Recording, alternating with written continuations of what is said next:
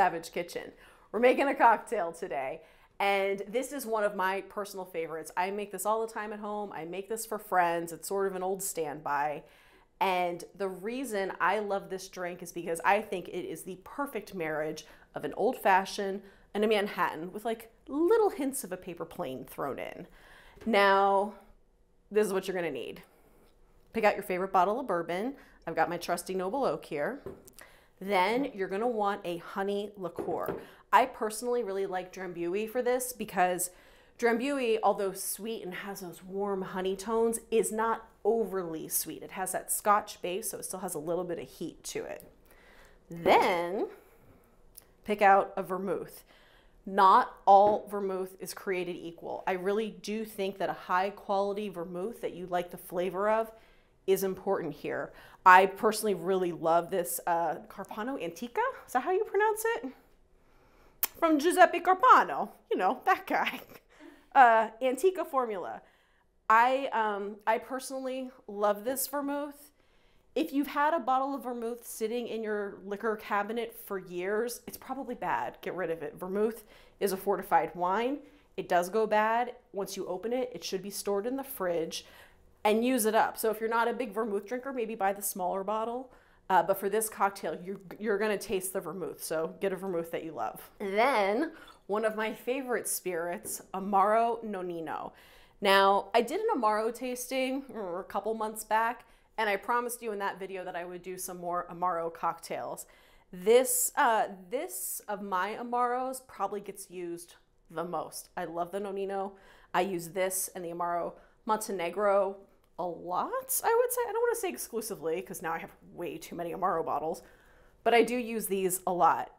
This one in particular I like for this cocktail because I think it adds a sort of nutty quality. It reminds me of like walnuts and is absolutely delicious. Then to finish it off, some chocolate bitters. You could do this with Angostura bitters. Peychaud's might be a little weird. You could play with the bitters on this, but personally, I think the chocolate bitters just turn this into a rich, decadent treat. And then we're gonna garnish with a Luxardo cherry. All right, let's get into it. Now, fresh bottle of bourbon, yes. I have a habit of, when I make these, I make them large. And I didn't realize this until I was preparing for this episode, and I pulled out the glass that I want to use. And this is a really cute Nick and Nora. It's kind of a large Nick and Nora, actually. But I tend to make this in double style. So I'm going to make a portion that is going to fit in this glass. But if you want to double it, by all means, I'm not judging you. I might encourage it. So for this recipe though, let's get some ice.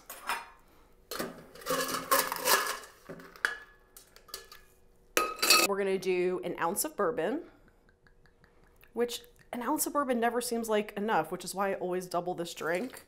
But this is the appropriate ratio for this cocktail, so just go with it. And then we're gonna do ½ ounce of Drambuie.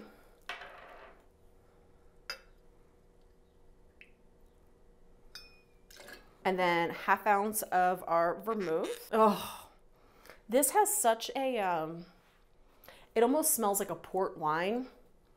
It's not far from a port wine. That'd be interesting. Maybe try making this with a port wine, like a tawny port. Might be really good. And then ½ ounce of our Amaro Nonino. So basically it's a 2-to-1 ratio. 2 parts bourbon to 1 part everything else.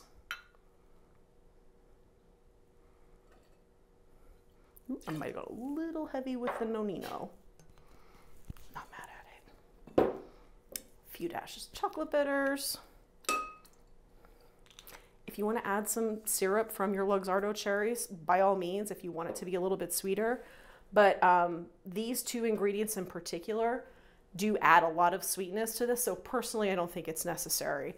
I will say though that this is definitely for the spirit-forward cocktail lovers among you.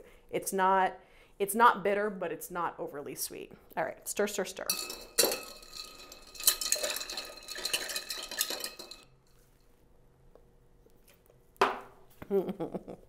It's my favorite. Okay, into our Nick and Nora.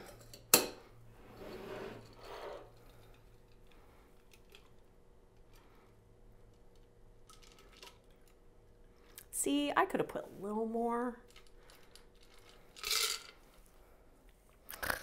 I'm mad for not making myself a double. We're gonna add to the volume of this by adding a cherry. Maybe we'll add 2 just to raise that wash line. But you know what? Cocktail police don't live here, so I don't really give a fuck about my wash line. And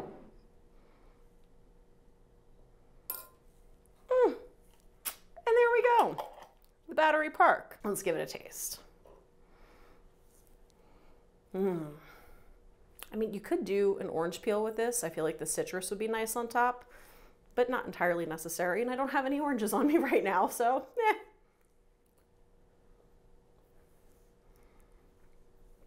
Oh my God. Like I could put a straw in that and be perfectly happy. Let's just take one more sip.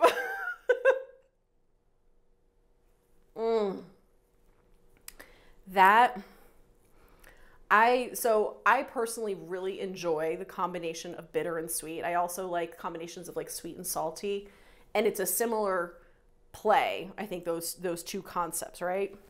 So in this drink, I think you actually get a little bit of the bitterness of the Nonino right up front, and then it eases into this silky smooth and kind of sweet from the Drambuie and the sweet Vermouth. Oh my God, really good. Highly recommend. Let me know if you try it. I'm also super curious, as I said in the middle of this, I think this might be really good with a tawny port as a replacement for the Vermouth. I'm gonna try that next. So if any of you try it, let me know. Leave me a comment down below. Make sure to hit subscribe, turn on the notifications, and I'll see you next time. Cheers, friends.